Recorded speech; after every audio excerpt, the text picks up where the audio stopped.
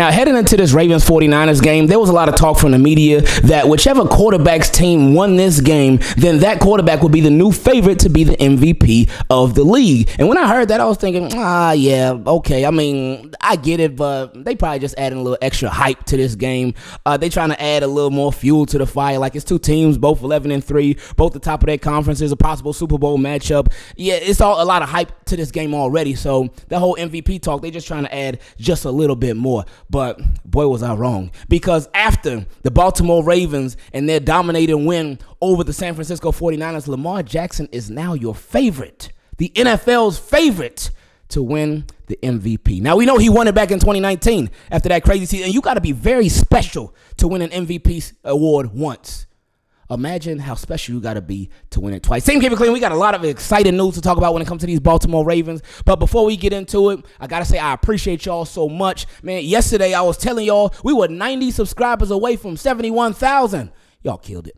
Y'all really killed it. Y'all got to 71,000 and got a little bit over it too. So I appreciate y'all like crazy. Thank you for subscribing to the channel. Keep running it up. Keep running it up. Let's get to 72,000. Might as well, buddy.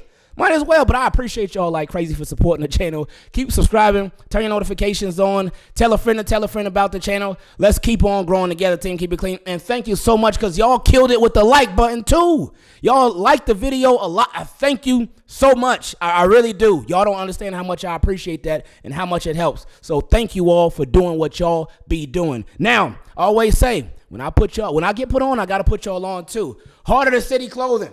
I showed y'all the white hoodie, the Play Like a Raven Ray Lewis hoodie. I showed it to y'all over the past couple days. Now I'm showing you the back in black.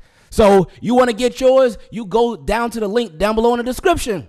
And you use code Ingraven for not 5, not 10, not 15, but 20% off. So you can get your black Play Like a Raven Ray Lewis hoodie. You can get your white Play Like a Raven Ray Lewis hoodie. You can get both. Now, somebody who could possibly get both the MVPs in 2019 and in 2023 is none other than Lamar Jackson. Now, think about this, because there's been a lot of dialogue about Lamar Jackson if he really deserves to win a possible second MVP. And I've been appreciating the conversation, because what a lot of people do who are in favor of Lamar Jackson not winning the MVP, they point at his numbers. And, hey, they have a legitimate argument, because if you look at Lamar Jackson's numbers this season, they are not very sexy at all. Not sexy. Like, he threw for 19 touchdowns, 7 interceptions, 3,357 yards, but he's rushed for 786 yards and rushed for 5 touchdowns as well. And you got to take that into account. There's some people that try to leave the rushing stats out, but you cannot do that. But even still, like, his numbers are not the sexiest numbers in the world. But the fact that Lamar Jackson is now the league favorite to win the MVP, that tells me a couple of things that I really, really appreciate. The biggest thing is that people are realizing that it's not just about numbers. And us as Ravens fans, we've been seeing that and been talking about that when Lamar Jackson for years. Numbers, they tell a lot. They tell a whole lot, but numbers with Lamar Jackson, they never, not once in his career, the stats, well, besides wins, but the stats, they never told the full story when it came to Lamar Jackson and his impact on these Baltimore Ravens. The biggest way, and we talked about this during the game against the 49ers, the biggest way, in my opinion, that you can truly tell if somebody is the MVP of the league, or even just based off of their team alone, how is that team when they're on the field, when they're playing, versus how is that team without them? And with Lamar Jackson, everybody knows that with Lamar Jackson, Ravens always got a shot. They always got a shot, no matter what team they go against, no matter who's hurt, no matter what, they always got a shot. But when Lamar Jackson's not playing, things ain't so pretty. So I really appreciated this, the fact that people are having conversations about Lamar Jackson being a possible MVP. And they're realizing, like, it's not just about numbers. Numbers do play a big part now. They play a huge part, but they're not the end-all, be-all, and I really, really appreciate that. So we'll see how this thing shakes out. Now, this season, speaking of Lamar Jackson and these Baltimore Ravens, it's been some crazy stats that have come out this year in regards to the team. This is one of them. The Ravens have 7 wins, by 14 points or more this season. So it's like, all right, we won 7 games by 14 points or more. That's good enough already. But get this part. Listen to this. All of those opponents are currently above 500. So it ain't like the Ravens are just blowing out these bad teams, anything like that. No. They're winning decisively against winning teams. That's real right there. And again, it listed Houston, Cleveland, Detroit, Seattle, Cincinnati, Jacksonville, San Francisco. And it said no team, not one, no team in NFL history has had more than 5 regular season wins by 14 points or more against teams that finished the season with a winning record. So Ravens they are such a great team. This is why we continue to say they got to do it this year, because this team is extremely special. Ryan Clark, he said something that meant a lot to me the other day because there was a 49ers fan, and it's been crazy because Ravens, obviously, they got a lot of wins this year. They won 12 games, and of course, when you beat a team, you hear from their fan base, you hear this, that, and the other. Some fan bases, they give a lot of respect to the Ravens and Lamar Jackson them. Other fan bases, they don't know how to, and I think it comes from a place of being spoiled. And it's not necessarily a good or bad thing. I mean, it's a good thing for the fan base because that means if they're spoiled, they've been winning a lot. Like I remember back in 2019 with Patriots fans. Oh, boy, it was the worst. Because Patriots fans, and they had Tom Brady too. Patriots fans, they were so used to winning every single year. We win so much, win all them Super Bowls and whatnot. So when the Ravens beat the Patriots with Tom Brady, beat him. And Lamar Jackson, undefeated against Tom Brady, by the way. But anyway, he's 2-0. When Ravens beat Tom Brady and the Patriots, so many Patriots fans, they were just disrespectful. It was ugly. It was really ugly. But I've been seeing a lot of the same thing with a lot of 49ers fans.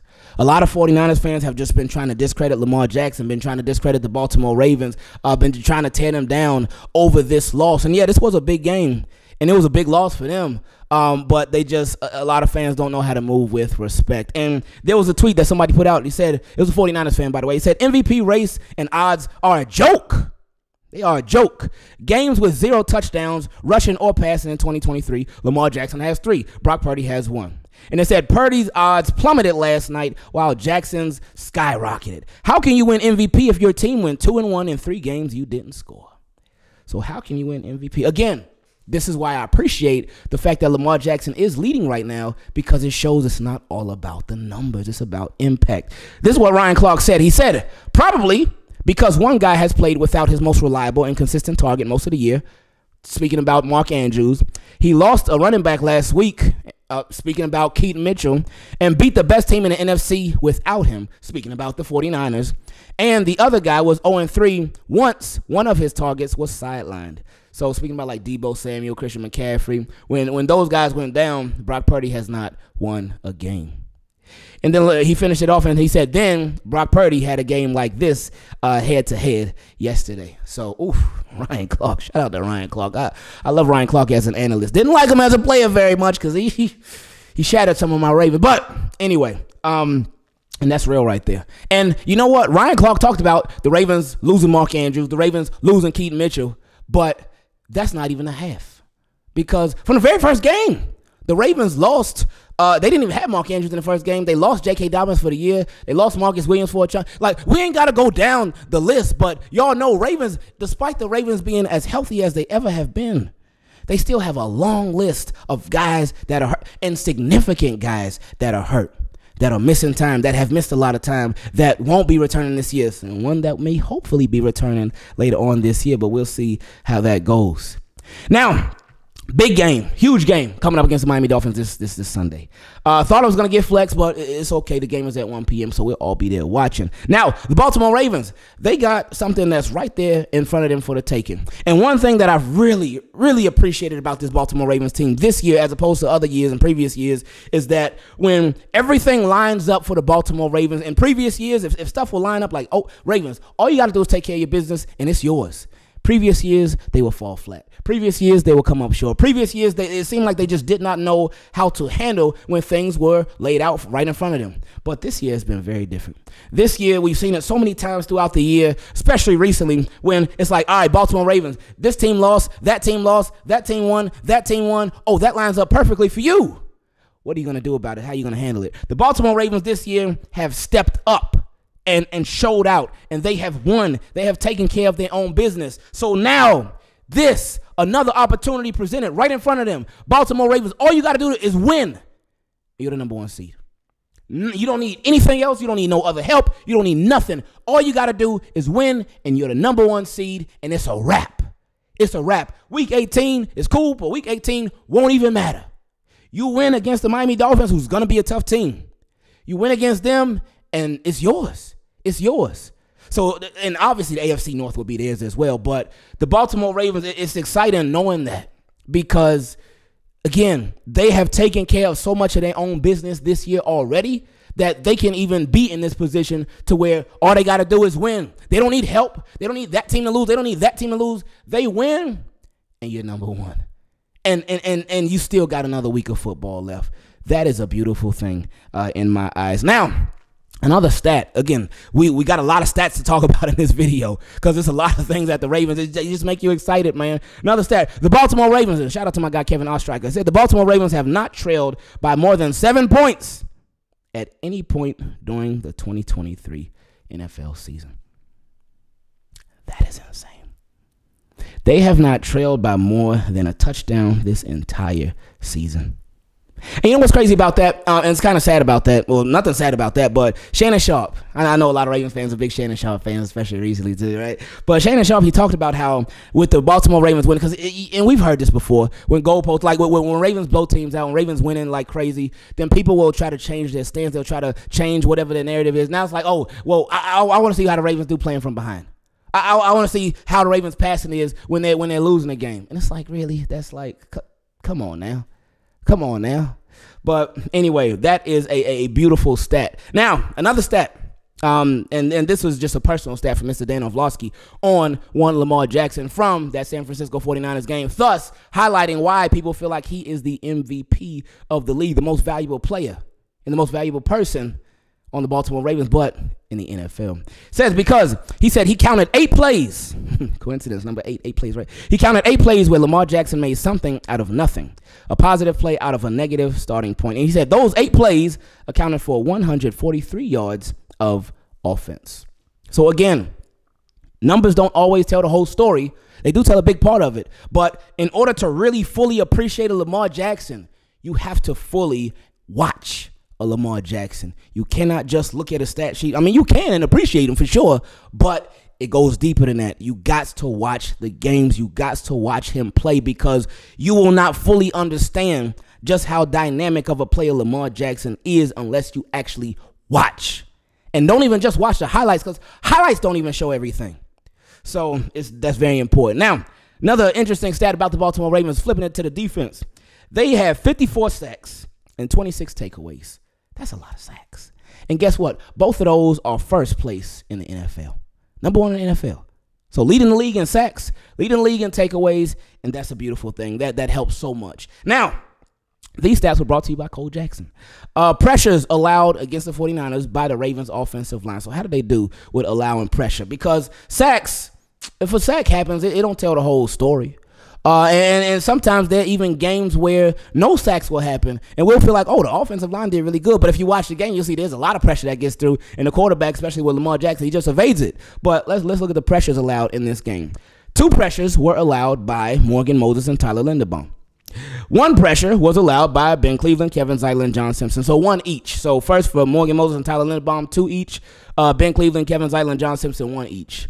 But 0 pressures were allowed by Ronnie Stanley, Pat McCarry, and a bonus, Daniel Falele.